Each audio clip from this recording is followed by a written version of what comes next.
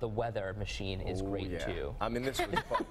we had 600 kids packed into this auditorium, and the drape was pulled. They didn't know what was behind it, and then here's the moment that they found out. Now, they had won, but the principal did not let them know what day we were coming, and man, were they surprised. The energy was released, and what a great auditorium, too. I mean, the huge ceilings, awesome sound system. They had a great technician, made us feel like we were at Shays. And take a look at the little guy there. That's Jeffrey, Roger, and Aiden all hooking us up. The kids out in the audience, well, they were certainly eyes wide open there, waiting to see what would happen.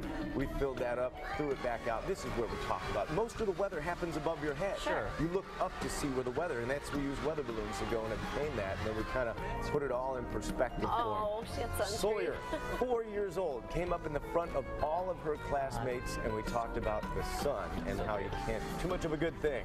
Yeah. There you go. Keep that in mind. David, put him in a fog. We sped it up for you here, but we made him disappear right before their eyes, and we talked about rapid condensation and evaporation, how the clouds appear and disappear just like they do in your hands or in your mohawk if you have one.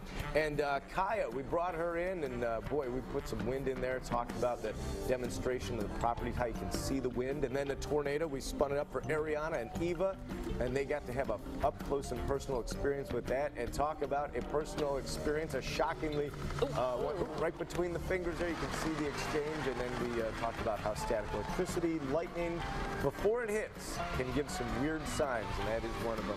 Threw some snow around for good measure down there in Silver Creek, and I will say that the energy level down there was as great as we've seen throughout the entire season. It was a fantastic run this year. Let's get into the 7-day forecast because we are bringing the heat just in time for the holiday.